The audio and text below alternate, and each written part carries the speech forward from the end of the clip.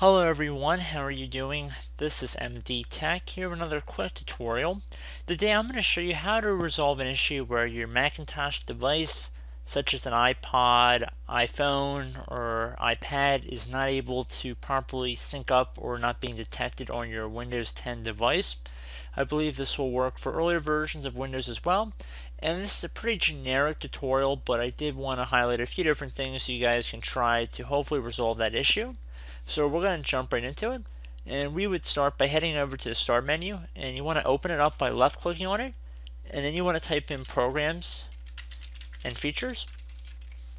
On Windows 10 and earlier versions of Windows, one of the best matches that comes up should say Programs and Features. You want to left click on it to open it up.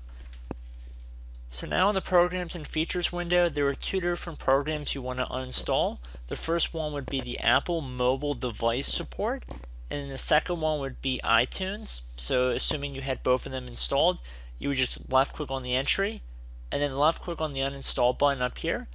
Once you uninstall both of them, you would go back onto the Apple website and manually download both of those again. You want to make sure you have the most up-to-date version of both of them, so I'd recommend uninstalling them. I'd recommend that you go online and find both of those programs. It shouldn't be that hard to find. Once you're done doing that, if you're still experiencing problems after reinstalling those applications, I'd recommend opening up the Start menu again and then going to Device Manager. On Windows 10 should be listed right above Control Panel. Windows 7 and Windows 8 users should just say Device Manager. You want to open that up.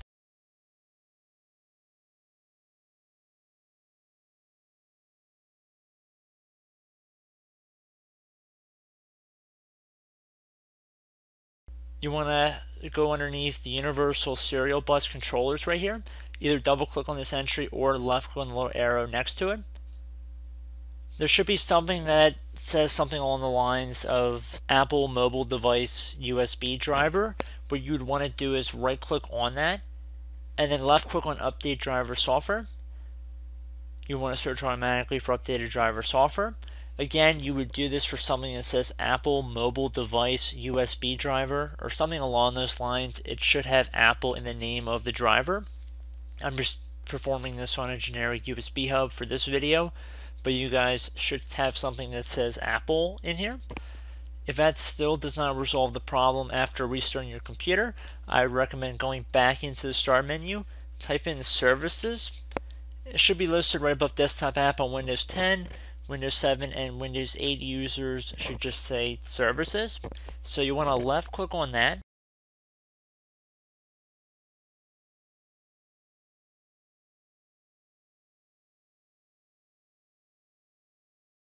If we expand this window a little bit here, there should be something that says Apple Mobile Device Service. If you recall earlier, that would have been something that we saw in the previous window we had open. So we'd be looking for that name for the service of Apple Mobile Device Service. You'd want to make sure that underneath status it was running. You could affirm this by actually double clicking on the name of the service. If it's set to the stop position, so if it was currently stopped here, this probably was not the best example here, but if it was stopped, there should be an option here to start the service, and you want to click on Start. And then underneath Startup Type, you want to click on this box and you want to set it to Automatic. Again, this is going to be for the Apple service that you guys should have on your computer. And once you've done that, you click on Apply and OK to get out of this window. And then at that point, again, I'd recommend restarting your computer, reconnect your Apple devices, and hopefully your problem has been resolved. So I hope this brief tutorial helped you guys out, and I will catch you in the next video. Goodbye.